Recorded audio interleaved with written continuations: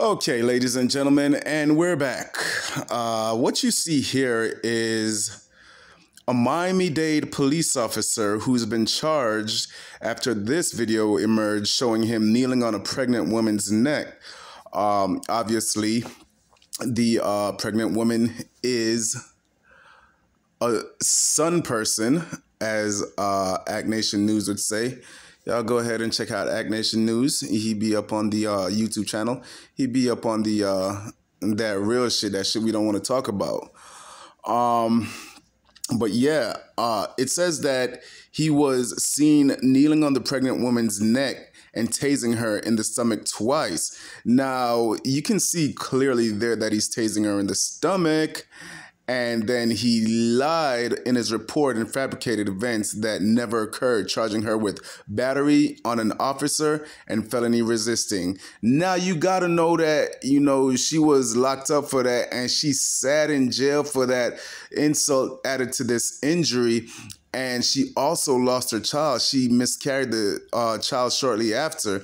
And then she had to come up with bond money to get out of jail on 2 felonies. That is cold-blooded. So when some people think they love them some white people and they're trying to swirl and all that, man, they're just trying to hide stories and situations like this from you. They're trying to hide these stories from you. They'll try to play up all the stories about negative black men. And even when there's a shortage of deadbeat black guys, they'll hire their cucked out, commie, feminist, liberal, weirdo male friends, black male friends, to go out there and, be an actor. Something like a crisis actor, go out there in public and do something ignorant, knowing damn well that they don't represent black males, the classic black male, you feel me? They represent Black Lives Matter or some feminist movement or Antifa or something of that nature. So yeah, it's really terrible. This is a difficult video to watch. And if I were she lost a child. This is premeditated murder. This is premeditated murder. And because he's electrocuting a baby.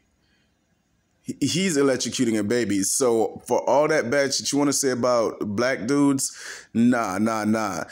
Police officers have the highest, that profession has the highest woman beaters, wife beaters, and domestic abuse by profession. Police officers are the biggest woman beaters there are out there. But that's what y'all like, though. But anyway, sad to say it, but this is the reality of the divesting and the swirling. So anyway, man, y'all make sure to you don't have to like the video, but definitely comment, subscribe, and follow me on Twitter. Since Elon Musk took control of Twitter, a couple of things have changed already, and they're starting to monetize it. So it may be the next great hustle. Y'all help a brother out. Help me reach 1,000 followers on Twitter, 1,000 organic followers, and definitely subscribe to this YouTube channel. And hey, I'm gonna keep doing what I do, and I'm gonna keep giving you the painful truth. The truth hurts, but this is the truth.